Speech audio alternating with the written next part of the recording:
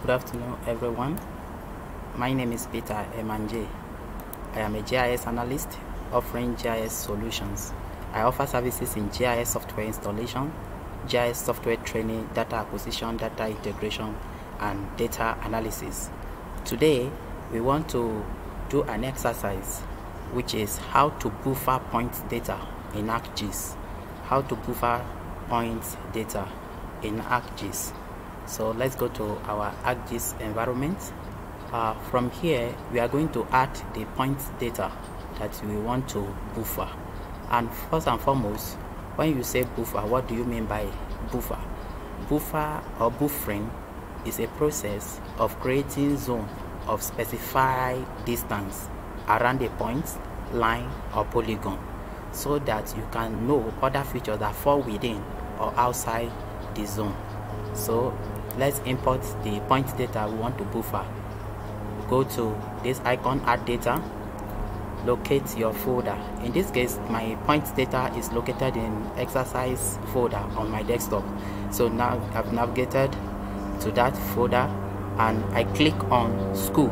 This is the point data. So click add, click OK. The point data has been added to the ArcGIS environment. Now, before we buffer, you can see now it's displaying in decimal degree. So to make buffering very easier for us, go to this layer, right click, go to properties, go to general, then here change the display to, let's say, meters. Change it to meter and say OK. You can see now it's now displaying in meters. Now the task ahead of us is how to buffer points data in ArcGIS. So to buffer, you go to geoprocessing, click on geoprocessing, click on buffer. So then input feature, that is the point data you want to buffer. Click here, click on school. That's the layer we want to buffer, the point layer that we want to buffer. Wait for it to load. Then click here, navigate to the folder where you want to save. I want to save in my exercise folder. Let's name it buffer. Let's name it buffer and click save. Then specify the linear units. In this case, we want to specify it in meters.